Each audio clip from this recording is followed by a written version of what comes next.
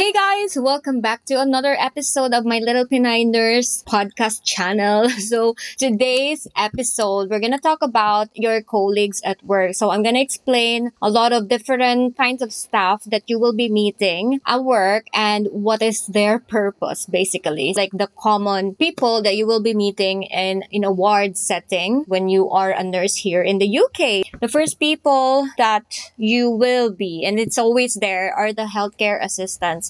They are our partners, sometimes partners in crime. So HAs they do a lot of stuff like emptying the catheters, helping with the wash, emptying stoma bags, doing tea for people, just doing everything else that a nurse can do. They can't give any medications and things like that, but they are like our assistants basically. Although, even though they are our healthcare assistants, we don't rely for them to do everything. We have to do things as well. We have to empty the catheters as well as nurses. Like, it's not just their responsibility. It's basically a helping hand. Although a lot of times as well, you will meet different kinds of people. Some people could be lazy. Some nurses could be lazy. Some healthcare assistants could be lazy as well. Sometimes there's like a bit of tension between nurses and healthcare assistants, only because sometimes healthcare assistants feel like nurses are too demanding, and sometimes nurses think that HAs doesn't do anything anymore, things like that. But basically, we are both there to help each other, but it's just some people are just different. And there are the porters.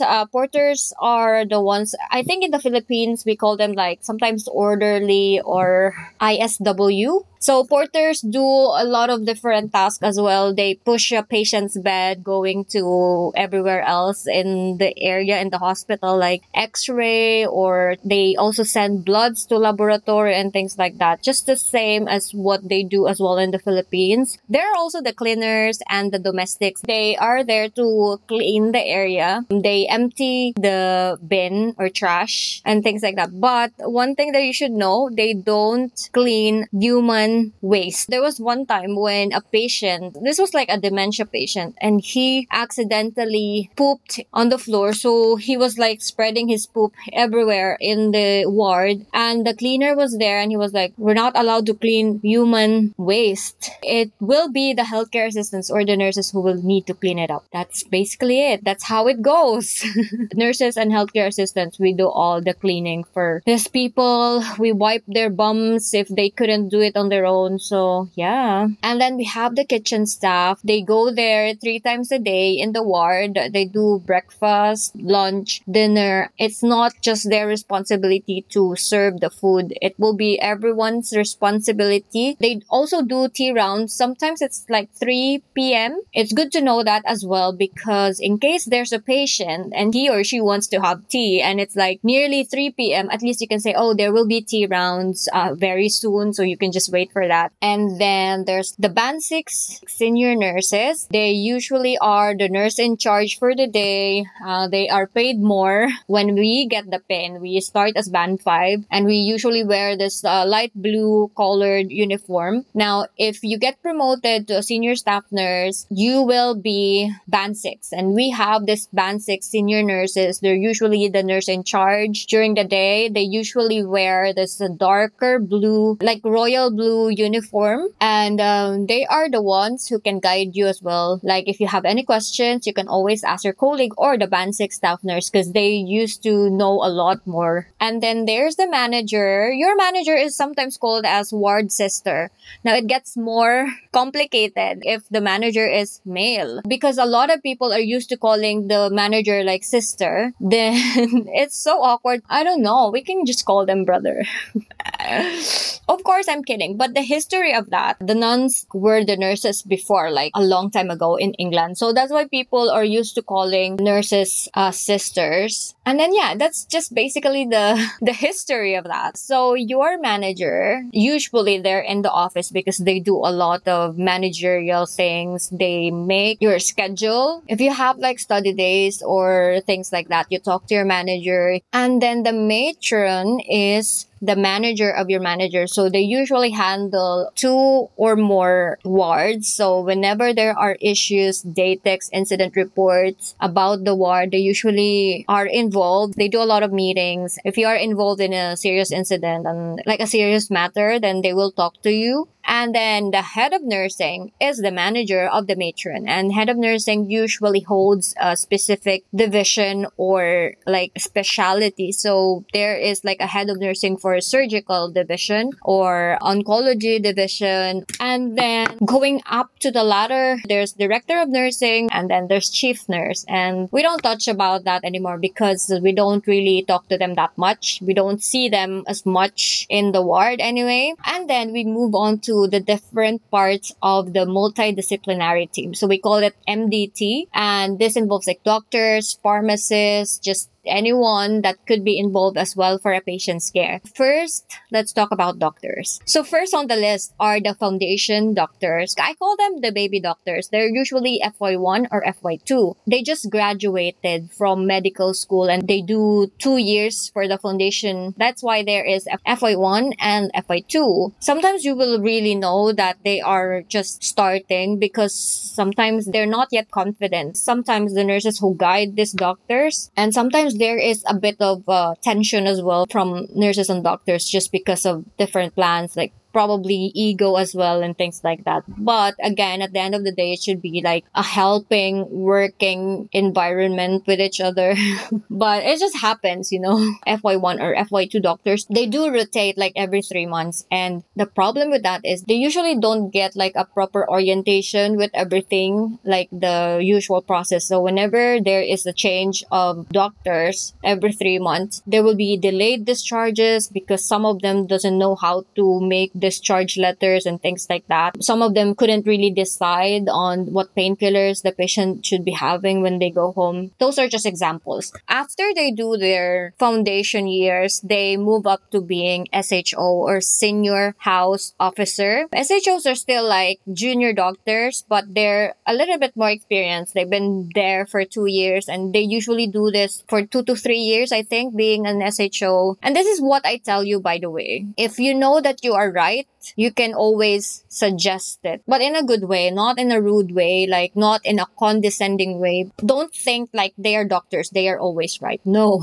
Sometimes we have our own knowledge that other people doesn't know as well. So if you know that you are right, you did your research, then you can always speak up and just tell them about it without being rude or condescending. It's just focus on what's best for the patient and what is safe for the patient. And there's registrar, or we call them reg. So they are above the FI1s and the FYs and the SHOs. So they're basically doing their specialty already. So they've chosen what they want to do, what they want to specialize in, and they are under a consultant. What I noticed in the ward or within the doctor's area, they usually have high respect for consultants. Like they are like the highest of the doctor's rank in like a usual setting. It's like in the Philippines, there's bureaucracy as well. But here, it's not a lot of bureaucracy like that. But I would really see how they look up to the consultants. They respect the consultants. That's their like boss, basically. And fun fact, we don't call the consultants doctors. They need to be called Mr. And I don't know why is that happening. I think I've read about it before and I forgot already what it was and why they are called Mr. instead of a doctor, which is kind of weird, right? Like I would want, if I'm a doctor, I would want to be called a doctor instead of a Mr. Mr. is like a husband.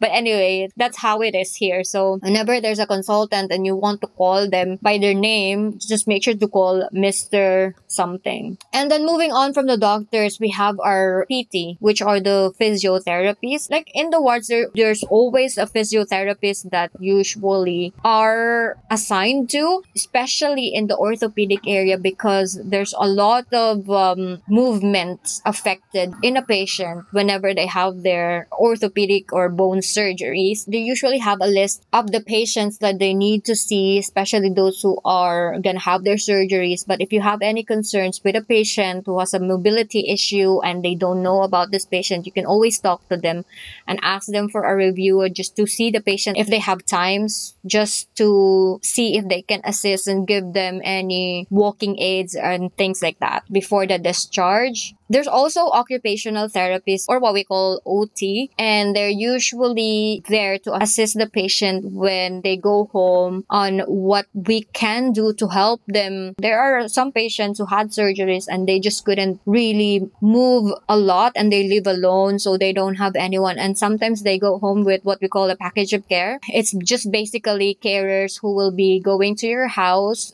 in a day, twice a day, 3 times a day, 4 times a day. It depends on their assessment. Or they can also provide some other equipments that can help you. For example, like toilet seat, or they can give you a commode or other equipments that can support you with your everyday life back home when you are already discharged. So PT and OT are the ones who usually collaborate as well for a safe discharge together with the nurses and the doctors and the pharmacists, which I will be talking about. So pharmacists play a big role in the ward. They do a lot of screening for patients' prescriptions on a day-to-day basis. They also screen discharge letters, whatever the patient is going home with medications. They would check if that is safe for the patient or not. And if ever it's not, if they don't approve these medications to go home with the patient, they would talk to the doctors and tell them to change it. And that's one thing that delays the discharge. We can't really tell them when they can go home because it depends on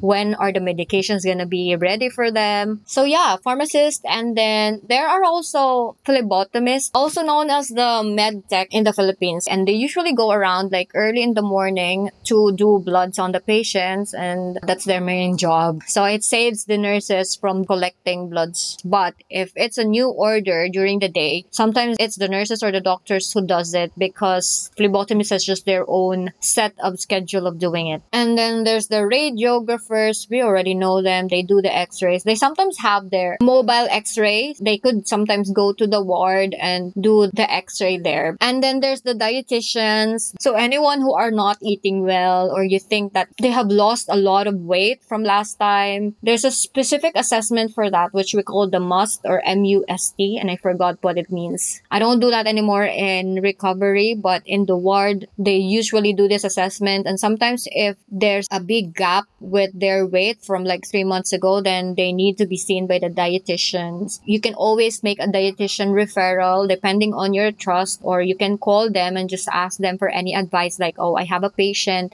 she lost a lot of weight, blah, blah, blah, and she's not eating very well. They could usually suggest things for them. They can order like a juice kind of supplement for them, something like that. They are heavily involved with patients who needs total parenteral nutrition. And then there's the CRT or critical response team. I don't know what the other trusts call them, but they're usually the ones you call if you have a patient who is deteriorating. They could review the patient more than what the doctors can do sometimes. They are there 24 hours, but just make sure that if you are going to refer a patient to the CRT or the critical response team, make sure that you do all the monitoring because they will check on that. Like, is the patient passing urine? When was the last time the patient opened their bowels? Things like that. You have to know all those things because they're gonna investigate further on the patient. If you don't know anything about your patient, that's embarrassing, isn't it? They will decide if the patient will go to ITU or intensive care unit, or they will talk to the doctors as well to guide them or to give them advice on what to do. And then we have our bed manager or site nurse practitioner. They're usually the ones who give you bed space if a patient needs to be admitted. They handle a lot of different kind of problems. If there's someone trying to leave the hospital without any permission, it's like absconding, they're usually involved with that. Any problem within the hospital, they are involved. So they have a lot of problems actually, and I don't know how they do it, but it's just a really stressful job. I think anything that the nurse in charge cannot handle and manager is not there, like especially during the night, then they would call usually the site manager. Sometimes they could advise, or sometimes they could be really rude, but probably because they have managed a lot of different heavy serious problems than the problem that you are raising to them. So sometimes they would say, oh, just deal it with yourself, because they have a lot of things to deal with, and that's just how it is. That's life. And then there are the CNS or clinical nurse specialists. They are like the experts in the field that they are in. So for example, we have the orthopedic CNS or oncology CNS, things like that. They usually guide as well new nurses about how to do things, or sometimes they could do assessments as well with the new nurses so they can be signed off. And sometimes if you have a question about certain things, then you can ask them if you see them around. Sometimes they know a lot of these things. They sometimes do trainings as well. I would want to be a CNS someday. I want to be in the educational part of CNS, but I don't know. I'm scared. Anyway, we have as well different kind of nurses. So there's the pain team nurse. They're usually really experts with pain. They see patients who have chronic pain who are admitted. And there's the stoma nurses. They go around, especially those patients who just had a stoma. So the stoma nurses will see them, teach them how to change the stoma, how to take care of their own stoma, how to get supplies for the stoma. And then there's the palliative nurses. They usually see patients who are about to die. And basically, the principle here is people will eventually die. And sometimes it's better to accept it and just let a person have a more peaceful and comfortable kind of dying. And that's why palliative nurses are there to help with these patients, to give them guidance and support, especially cancer patients. I'm actually glad that here in the UK we have this kind of palliative nurses. And there's discharge coordinators. So basically, we usually discharge a patient on our own as nurses. But whenever it is a complicated or complex kind of discharge, then we usually have a discharge coordinator. That's when they come in. One of the best example here is a patient going home, but the patient is homeless. So the discharge coordinators coordinate in the community setting where can they send this patient to, or anything with a complicated social situation at home, then you can always talk to them and ask them as well. So yeah, that's the end of my list here, but it's just not limited to that. There's just a lot more. And I think that's it. I hope you learned something for today's episode, and I hope you subscribe to my channel, and I will see you on the next episode. Bye!